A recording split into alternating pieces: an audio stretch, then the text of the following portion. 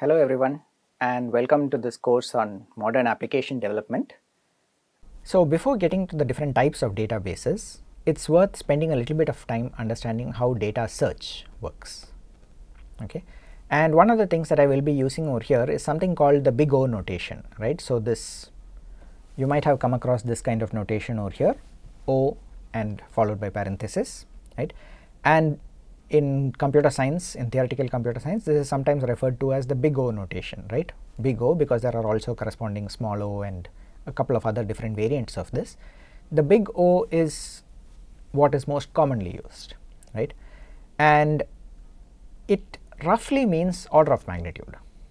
Okay, so what we are trying to convey when we use big O notation is the order of complexity of the computation that you are trying to perform. Okay. Now, without going into any details on big O notation or how it is used in practice, right, you will need to do a proper course on algorithms to understand that, and hopefully most of you have either already done it or will be doing it at some point. Over here I am only going to touch upon some of the very basic concepts that we need for understanding some things over here, right?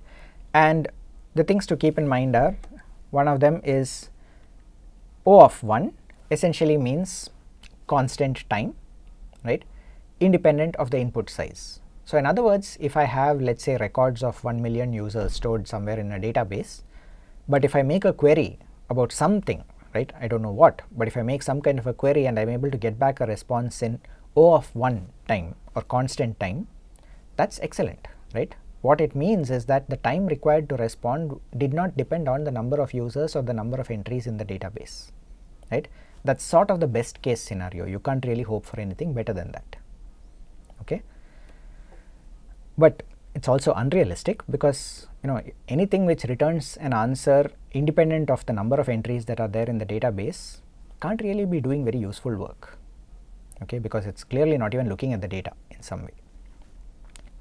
Now the next best in some ways is what's called O of log n, right? And when we say O of log n, what we are saying is that if I have n records sitting inside my database, right, I am able to, let's say, retrieve one of them in log n number of steps, or at least some constant times log n number of steps. Okay, which means that if the database grows in size, it grows up by a factor of, let's say, 10 times, right, the time taken to answer my query only goes up by a small increment. It doesn't go up 10 times in particular. Okay, so if the number of data entries goes up by a factor of 10, the time does not go up by a factor of 10, it goes up by something much less. Okay, this is also very good. I mean, this is pretty much the best that you can hope for in practical scenarios. Okay, O of n is sort of the obvious thing, right? If I have a million entries, then, you know, how do I find one entry over there? I search through each one until I hit the entry that I'm looking for. Okay, so that's sort of the simple solution in most cases. In many instances, O of n is probably good enough, but not for things like database search. Okay, after that we have the big O's that are worse than O of n, right? You can have O of n power k, where if k is 2, you would call it O of n square, which is quadratic. If k is 3, you would have O of n cubed, cubic, and so on, right? These are not particularly good. It means that the time required for performing an operation grows rapidly compared to the increase in size of the data itself, but even then is not as bad as O of k power n, right, which is what we call exponential. Okay, and exponential is very bad, meaning that even for relatively small values of n, it's not going to work very well. Imagine that k was equal to 2, right? What it means is that for every 1 unit increase in n, that is for every record that you have added into the whatever your data store is, the time required for performing the operation is doubling. Okay, just add one more entry and now you have to do double the amount of work. Okay, so clearly this is very bad. There are problems where the algorithms, best algorithms known, are even worse than exponential. You can basically go to factorial and other functions, but we don't even consider those, right? I mean, there's no point in really looking at those kind of algorithms. So clearly we would like to see whether we can get to things which are O of 1 or O of log n, at worst O of n. Okay, So with that in mind, let's look at how we would actually search for an element in memory, right? And let's assume that somehow the data which I need has been stored in memory using some kind of a linked list, okay? And what I mean by a linked list is there is some data over here A, and that has a pointer to the next element B, that in turn points to the next element C, and so on until I hit the end of the link, end of the chain. Okay. So now how do I search for B over here? I start from A, move on down the line, go to B. I've hit the correct entry, right? I come back. If I want to search for C, I would need to go through A, then to B, then to C, and stop. Okay. Clearly, right, this algorithm is order of n in terms of the runtime, because in the worst case, I would need to go through all n elements in order to get to the final result, right? In the average, right, if I don't know which one I am searching for to start with, I can sort of expect that, you know, it's probably going to be somewhere in the middle, and the time taken is going to be n by 2, which is O of n, right? Remember that O of n is only order of magnitude, so any such by 2 and such constants are ignored. Okay, it's still proportional to n, that's all that we care about. So in terms of database searching, not particularly good, right? Why? Because typically you would have to search many times in a database, and as the size of the database grows, if each of those searches is going to take time proportional to the number of elements, you might run into serious problems after some time. Okay. Now, what if this data was sitting in an array instead, right? So it's an array in memory. What's the main difference? I know that the first element is stored here, the second element is stored here, the third element is stored here, and so on. Which means that if I need to access, let's say, x of I, I can directly jump to that location. Okay.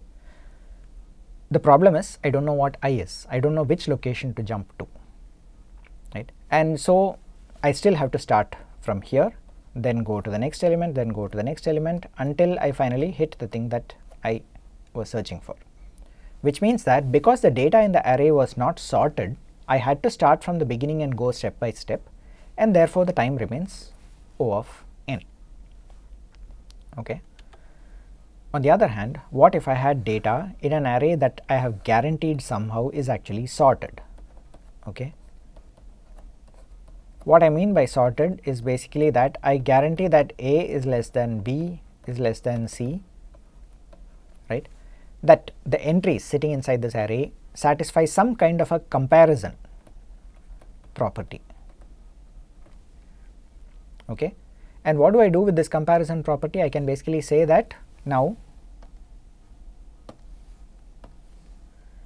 I will start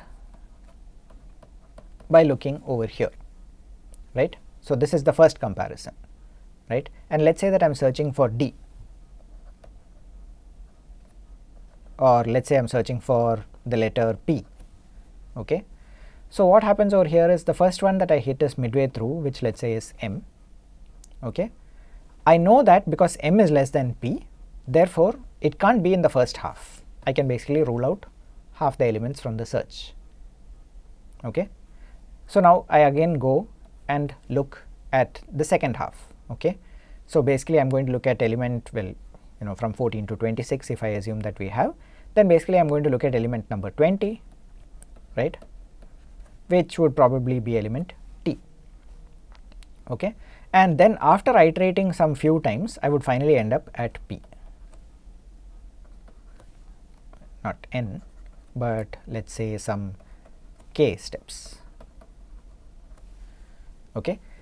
Now, what did we actually do over here? Since I had this comparison, right, the less than property that I could check, I could straight away eliminate sort of large chunks of this memory, right, and basically say, okay, you know, after the first step, this first half is eliminated, after the second step, the second quarter is eliminated, right, which means that at each stage I'm going n to n by 2 to n by 4, right. At what point does it become equal to 1? Okay.